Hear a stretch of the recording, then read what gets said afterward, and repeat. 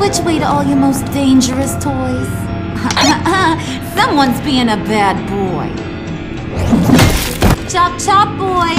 It's the last mile. To be honest, my voices haven't been letting up lately either. I keep thinking this virus was the thing holding us all together. It's what made us stick.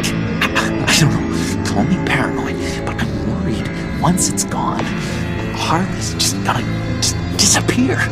John, just because Harley might get what she's after, it doesn't mean she'll toss you to the curb. She cares about you. Maybe. But I'm not so sure.